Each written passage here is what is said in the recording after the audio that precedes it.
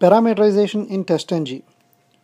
Parameterized tests allow developers to run the same test over and over again using different values. There are two ways to set these parameters.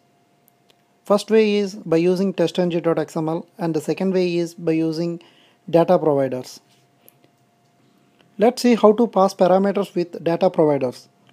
Specifying parameters in TestNG.xml might not be sufficient if you need to pass complex parameters or parameters that need to be created from Java. In this case, you can use a data provider to supply the value you need to test. A data provider is a method on your class that returns an array of objects.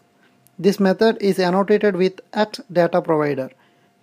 Here in the data provider annotation, D and P are capital letters.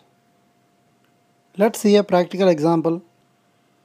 Before going into it, I recommend you to have a knowledge on arrays in Java. Let's create a new Java class, data provider class.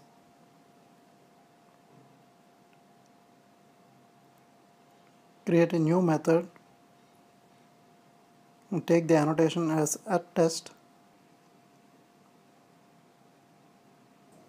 and the method name is login test. Inside the login test method, I'm going to print two values. One is username and second one is password.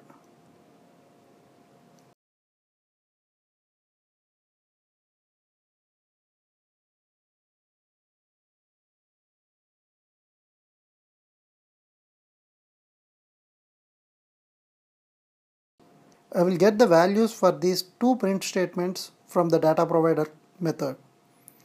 Now I'm going to create a data provider method by using the annotation data provider.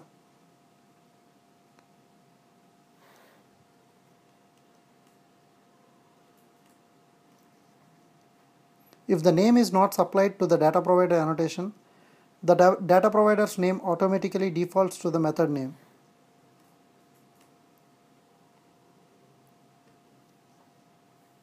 Creating a method getData. Import the data provider annotation. Here for the method name getData, it is showing an error. That is just to mention the return value.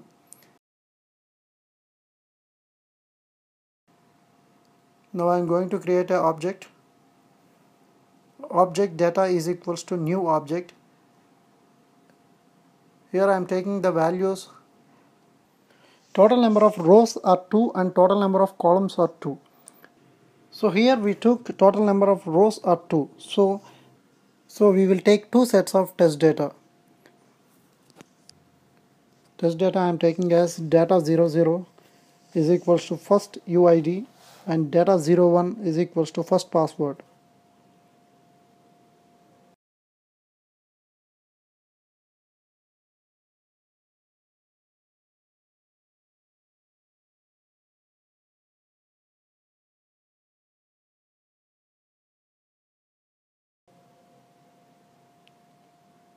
And the second set of data I am taking similar way.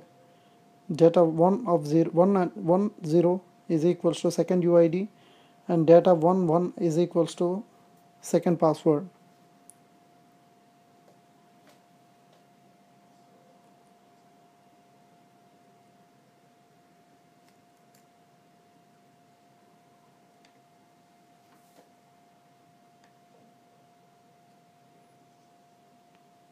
To the @test annotation,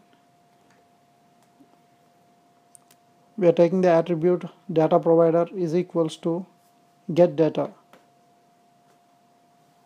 which is the method name of @DataProvider.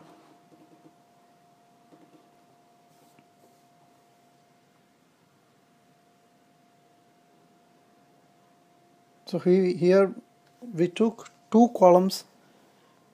Total number of columns are 2. So we have to pass two input values. I'm taking the input values as string UID and string password.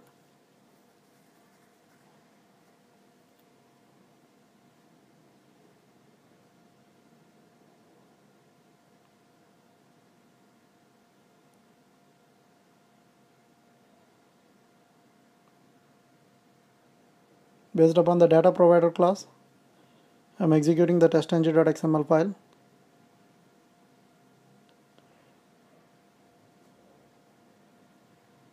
You can see the output in the TestNG output console.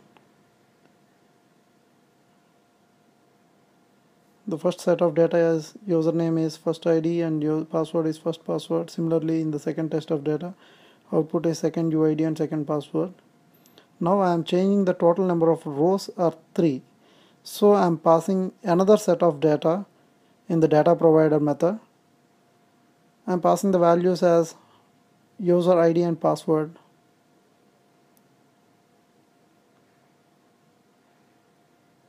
Here the total number of rows we passed are 3. So the total number of test data sets are 3. It starts from 0 to 2. And run the testng.xml file to see the output. See the output in the console for the better understanding.